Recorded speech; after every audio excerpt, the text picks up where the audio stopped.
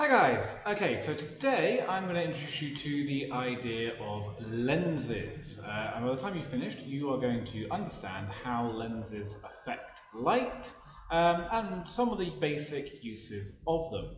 This is video part 1 of what will probably end up as 3 videos, all talking about what lenses are and how they work. So today I'm going to introduce you to the idea of converging and diverging lenses, and we're going to talk about how that ties into refraction and what we've learned there.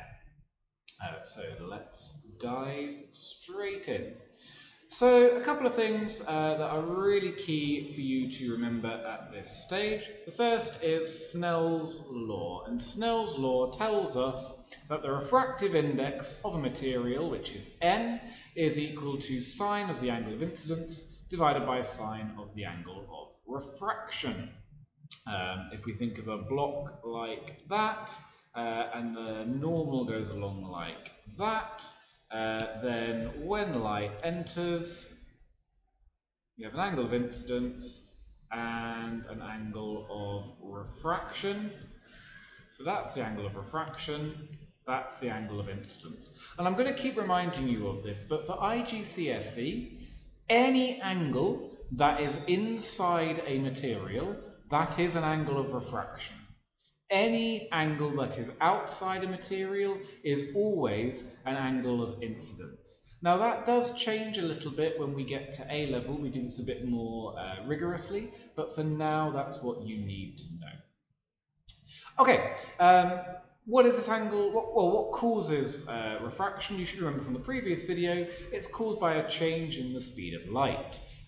So we can calculate it by doing c.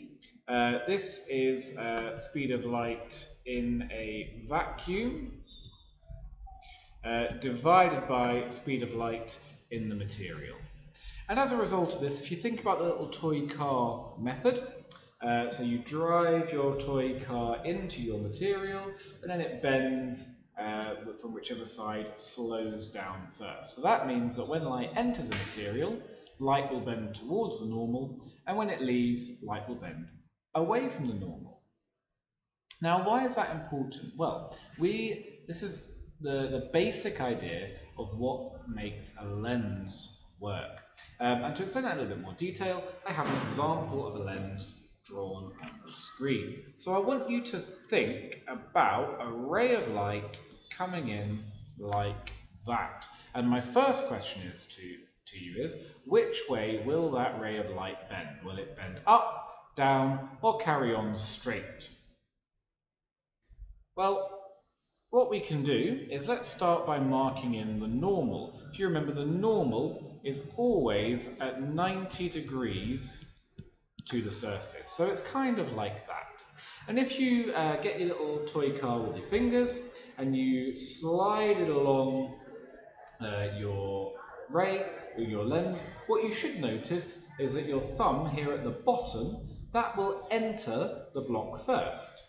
That means that your finger up here, that will be outside. So this will be going slowly, this will be going fast. That means that our light ray is going to bend towards the normal and do something like this. So now we've got the question of, well, what happens at the next point? Will it bend, or which direction will it bend? Again, will it go up, down, or continue straight? Well, hopefully again you thought in your head, let's add in a normal here. Now the interesting thing about the shape of the lens is that because it's curved like that, the normal has actually changed direction. It's not in the same orientation anymore. So normal goes away. I've drawn it on this diagram. And again, if you do your little toy car pair of fingers, what you'll see is that as it goes along, now your top finger leaves first, your bottom finger is still inside the material, so it's going to bend down this way. And what we're going to then do is exactly the same for over here. I'm not going to get you to pause the video, but what we find is it bends first as it enters, and then it bends even more as it leaves. So now we're seeing something that's a bit unusual and a bit different to the refraction that we've done before. What we're seeing is that depending on the position that the light ray enters the lens, it gets refracted and leaves going in a different direction. So we're finding these light rays are just crossing all over the place on the other side. This is the type of, this type of lens, this sort of round shape is called a convex lens.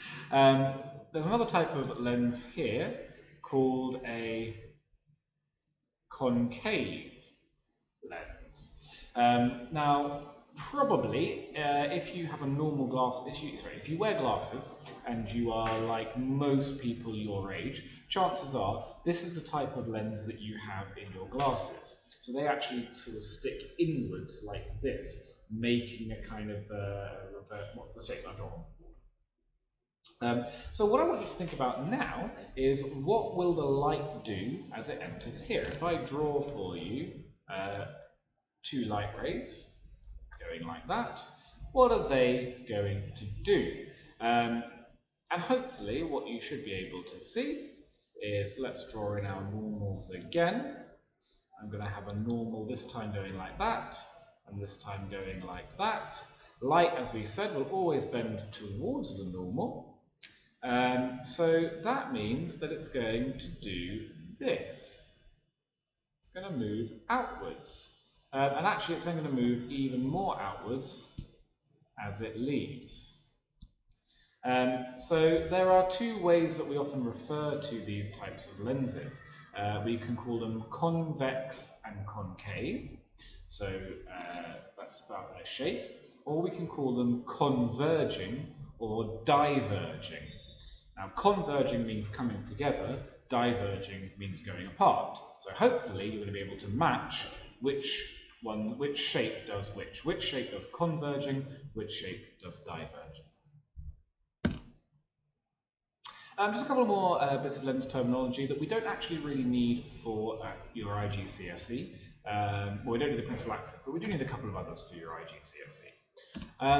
Now, what I've drawn here is several different lines. So these are all parallel incident rays entering my lens and all leaving. Now, what you see is that all of those points cross at one point together. Now, we call that the principal focus or the focal point of the lens.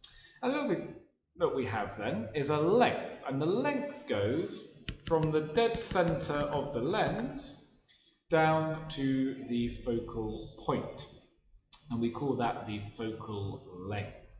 Now, different lenses have different focal lengths, and it's going to be really important to you when you start to do some other things with lenses, that you understand what the idea of focal length is. This is not on your course, but I've just remembered it and it's quite interesting.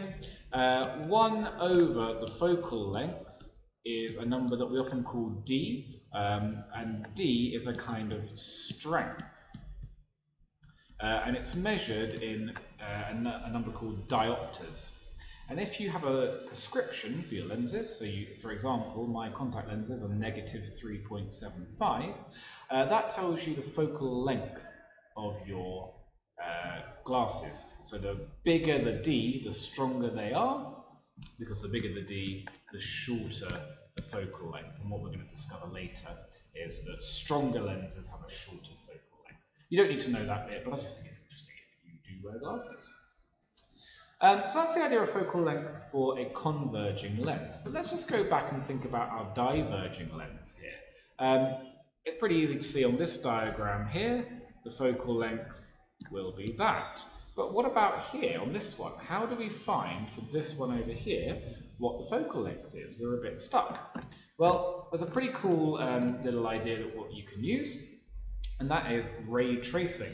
So what we can do is, just as we've done with these green dots here, we can trace each of the leaving rays, or each of the rays that have left, back to a point. And what we'll find is, again, each of those rays will all cross at a focal point. Now, I did talk a little bit about the strength of a lens. I just want to talk about it a little bit more here, because what you're going to be doing in the lesson now is playing around with some lenses and shining some light on a screen. So if I put a screen in the dotted line here, what you'd actually see when you looked at the screen is however many I've got there, 5 bands of light. What we then find for a fat lens is that a fat lens converges the light more. And if you play around with the ideas of double refraction, you should see why. But the important thing to look at here is the effect of thin and fat. So there's a thin, there's a fat. There's a thin, there's a fat. What you should be able to see is that the thin lens converges the light at a longer distance than the fat lens. So the fat lens has a shorter focal length. That's represented on the screen by, if I have the screen at a point, the lines pointing further apart. Now what you're going to do in the lesson is you're actually going to start to measure the focal length of a lens. So what you're going to need to do is take a screen and then move that screen up and down until you get to the focal point. And one of the things I want you to be able to come to do in lessons, and you should be able to explain, is what will this look like over here at the focal point? Sorry about my appalling handwriting. It's really hard to draw on a screen. So when I actually put this screen at the focal point, what image will appear? And if you can come to lessons with a decent idea of what will happen there, then that means that you definitely understand this introductory stuff about lenses. One last thing I forgot to mention earlier, little memory trick to remember which is a concave and which is a convex. Caves go in. So a concave lens looks like that because there are caves going in on either side. That might just help you to remember it. Thanks for watching, and I will see you in our lesson.